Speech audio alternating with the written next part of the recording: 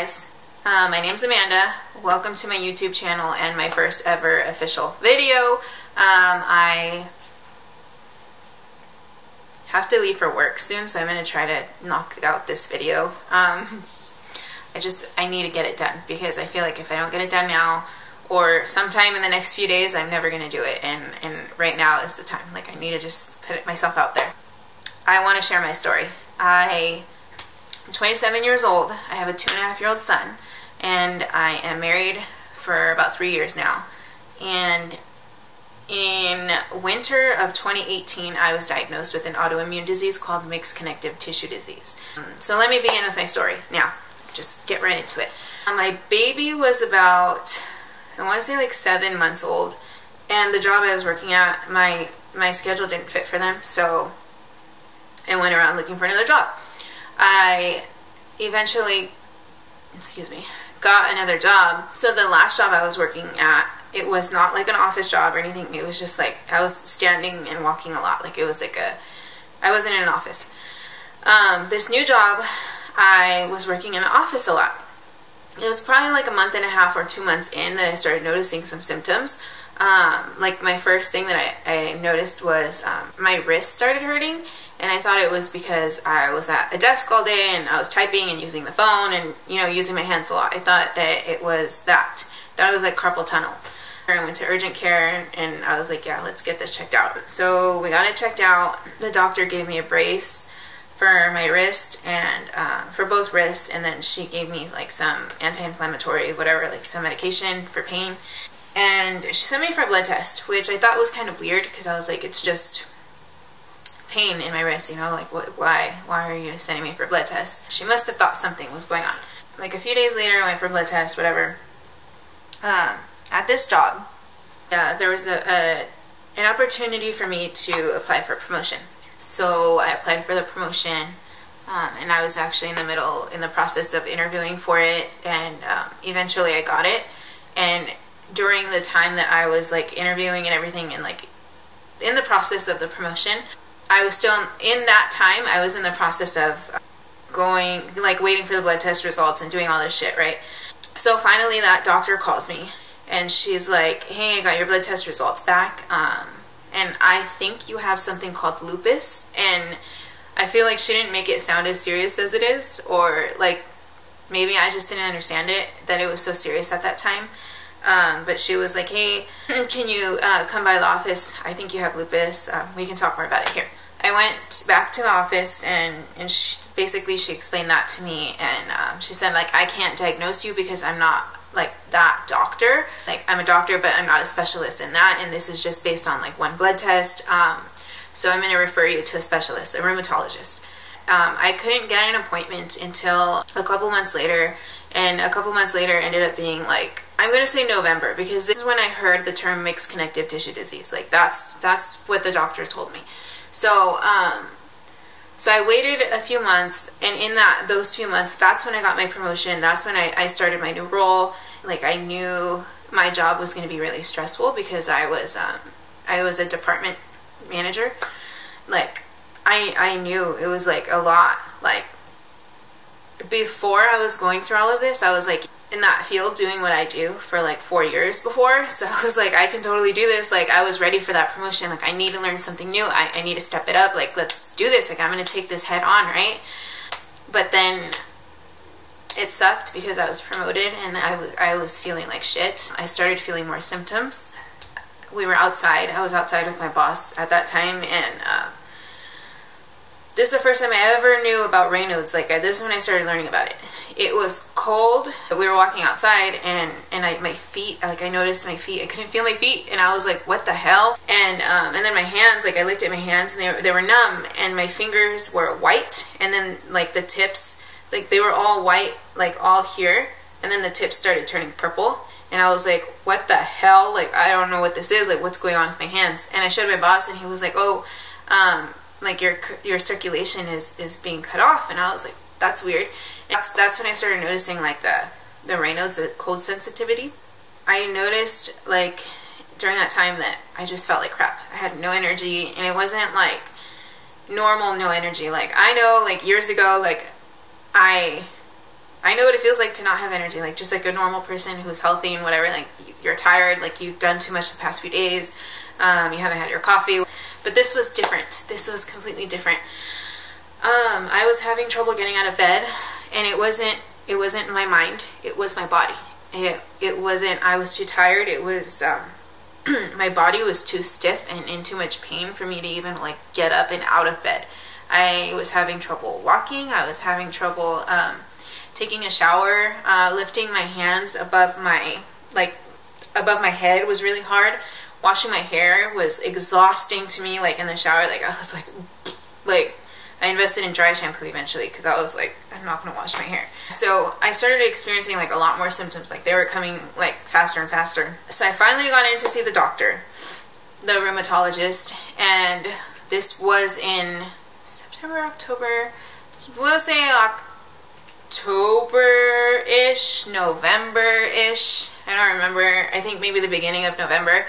And he evaluated me, whatever, and he's like, you know what, maybe it's just like stress from your new job, you're a new mom, like, you know, like maybe it's just stress, you're putting your body through a lot right now, so we're gonna like give you some testing, whatever, and hopefully that's what it is, right?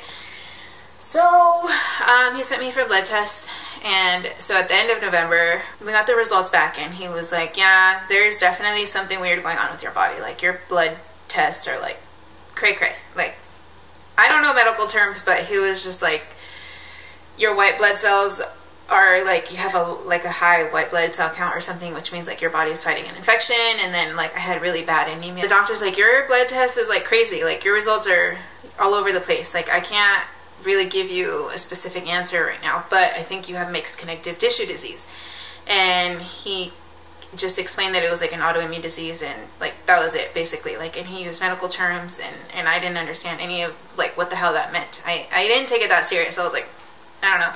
Coming out of there, I didn't know exactly what was going on with my body. And then I was like, I didn't like him, and he didn't bother to explain anything to me like in detail. Like he just used medical terms, like he didn't talk to me like I was a person. So I was like, I'm gonna look for another doctor.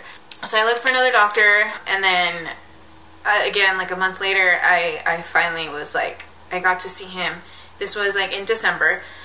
I got to see him, and I was like, same thing, like, so that other doctor, the last doctor I saw, transferred everything over to him. Like he gave him all the information, so I didn't have to go for more testing at that time. Just from those test results, he was like, yeah, I agree with him. I think you have mixed connective tissue disease. I was so glad my husband went with me to this doctor appointment. This doctor, at least, he gave us more information on it.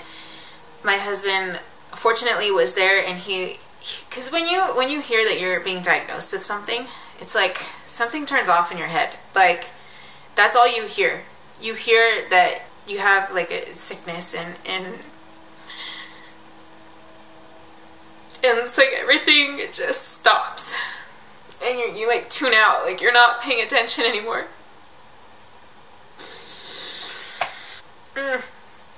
So I was really lucky that my husband was there to like speak for me and ask questions. So he was the one asking the doctor the questions, like, is this like a real disease? Like, is there a cure? It's my alarm for my medication.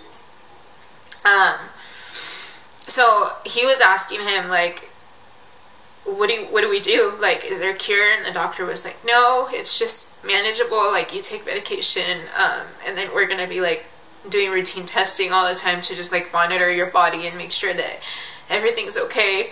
And so that's officially like when I was diagnosed, was like in December of 2018.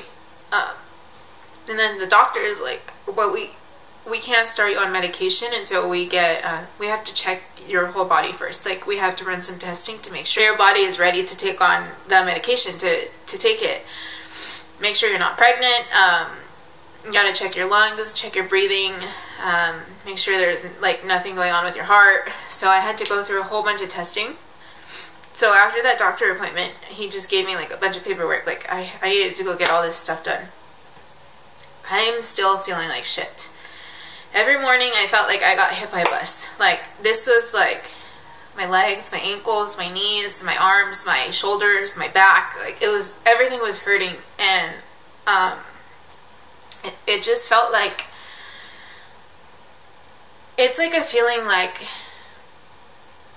of soreness. Like, if you've ever been in a car accident, like the feeling after, like it feels like a really hard impact. The feeling after a car accident that you have in your body from the impact, it's like a huge, really bad soreness. That's what my whole body felt like. And this was every day, and it was all day. And like I said, at work, I took on a big job. Like, this was a really good opportunity for me. So, and I was like, I still want to do it. Like, I was still like fighting and trying to do it, and it was just hard. Like, it was hard for me physically, and it was hard for me mentally and emotionally. Like, I was going through so much with like my health, and then like it was really affecting my family, obviously. Like, I ended up talking to my boss at that time, and I was like, hey, you know, I have this stuff going on, and like, I don't know if I can do this job. Like, it's too much for me. Like, I have that going on. I have, you know, like, it's just hard. It was a lot. And so I told him, like, I don't know if I can do it. He told me, you know what, like, I know it's hard. I know that you're going through a lot right now, but let's just try. Like, you're doing a really good job, and you're pushing through it, and let's just try. So I was like, okay, like, I'm gonna try. And my husband too, he was like, don't let this get in the way of what you want. Like, just try. I gave myself like a month, and I was like, I can't do this. Like, I hadn't been on medication yet. Like, I still didn't know what was going on with everything. So I was like, I need to step down from that position. I need to go, like, either find another job or like do something. I don't know. So I ended up staying at the same company, but I transferred to another department. So this was like in February, in 2019, February. Like, I finally transferred over. I think that's when I like was just starting my medication, because my body was flaring up so bad. Like, my symptoms were just, oh, terrible. Like, so the cold sensitivity was really bad at that time. Like, I mean, well, no, it still is. Not at that time. It still is really bad. I haven't learned to control it or anything. I don't think there's anything I can do to control it, except now I just make sure that I bundle up. I keep gloves. I wear socks, whatever. But back then, I didn't know how to control anything. Like, it was all new to me still. Like, you know? There was eventually like a time where I really couldn't walk. Like, so the way I think is, I'm not going to call out of work unless I'm like dying. Like, I work hard, you know, and I was like, I'm going to make this work, and I'm going to do this. Like, I asked my dad, can I use some crutches? So we got some crutches, and I went to work with crutches. I didn't think about it at all. Like, no one knew why I had just started in that job, the last one that I was in that other department, and I was promoted, and I just kind of like left. Like, it felt to me at that time, I know now it was the best thing that I mean, like, it was a good choice for me at that time, like, in that moment.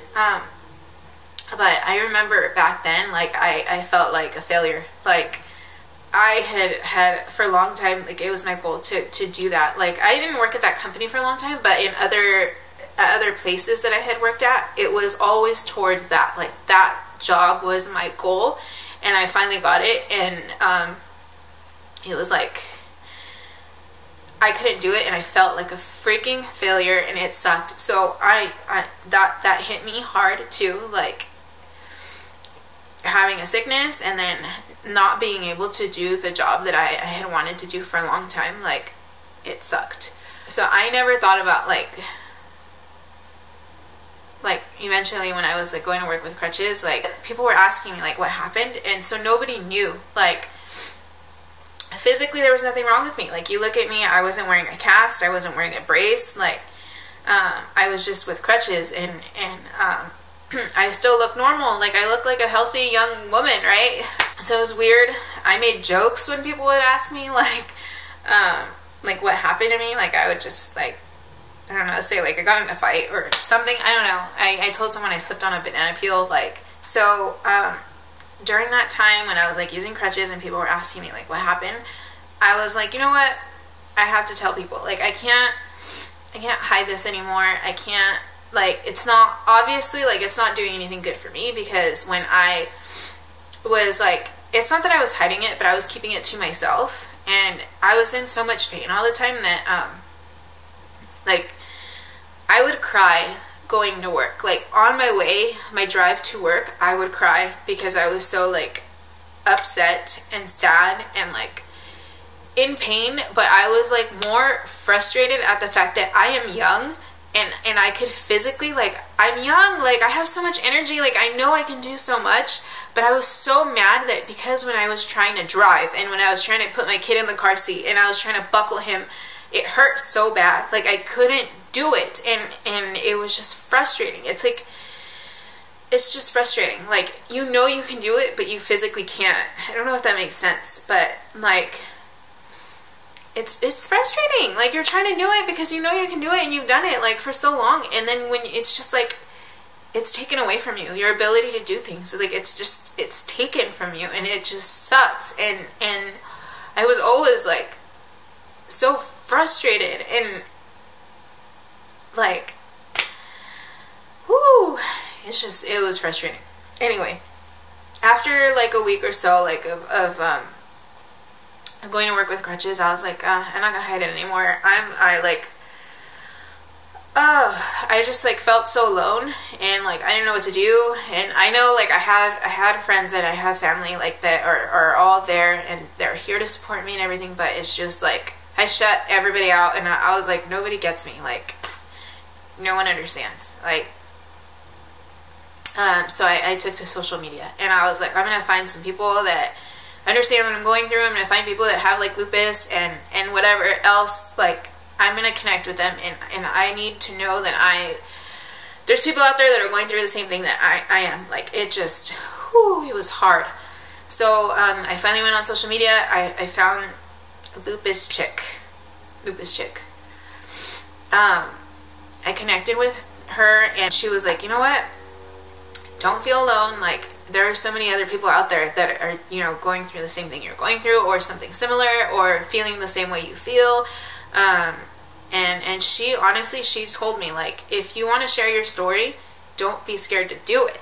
So, I ended up posting, a picture on my Instagram, and I was like, to anybody wondering, like, the reason why I'm using crutches is because I was diagnosed with an autoimmune disease, like, and posting that picture with my explanation of what is going on was like a huge weight lifted off of my shoulders. Like, oh, it felt just so good to just, like, let everybody know, like, hey, I have this, like, I have a freaking disease that's attacking my body, and it's making it physically hard for me to do anything. Like, I know I look like a healthy girl, I know all of this, and it just, I don't know, it felt good to tell people, and it helped me a lot, honestly. And we're a year and a half later, and things are different for me now, a lot different than they were when I was first diagnosed. I experience a lot less flares than I used to. I used to, like I said, I couldn't walk, I couldn't do a lot, and I don't experience that anymore. Like, there's days that if I do too much, like if I work out too much, or if I do too much at work or whatever, I feel really, really drained and really exhausted, and my body does start to hurt. And there are days where I skip my medication or whatever, not days, but I'll skip, like, the morning medication, and then so, like, my immune system, like, will kick back on, I think. I don't know exactly how it works, but I could feel the pain, like, fast if I skip my medication.